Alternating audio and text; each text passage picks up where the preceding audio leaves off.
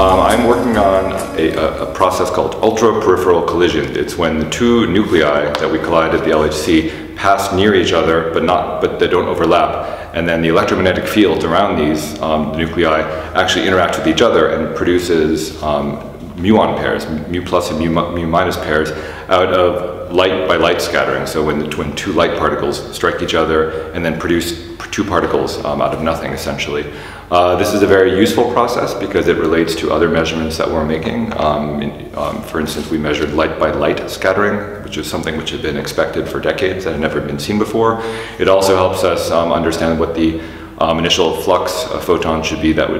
we can use for studying when one of those photons strikes the other nucleus and actually produces jets off of that nucleus, something called photonuclear or jet photoproduction, which is some way we can study the structure of nuclei at the LHC. And it's a nice measurement to be doing because we're very excited about the possibility of doing similar physics at the electron-ion collider, which we hope to build in the United States in the coming years.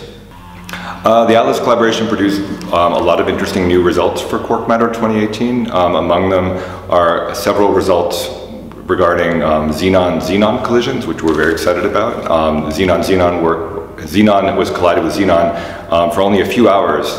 in October of last year, and we produced results both on the collective flow of the matter produced when the xenon nuclei collide with each other, so we get to look at the differences of the shapes of the overlapping xenon nuclei as compared to lead, and it's a way that we can study in detail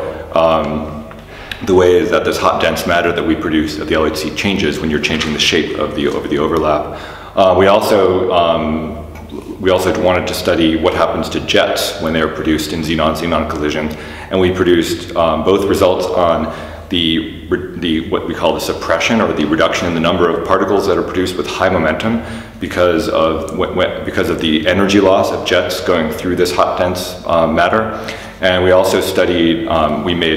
we looked at events where there are two jets, one in one direction, one in the other direction, and wanted to look at the differences in their energy to try to see if we can see any differences between the sizes of a xenon-xenon collision and a lead-lead collision. And the results are very interesting, and we're very excited to hear what people have to say about them. We also made an interesting measurement of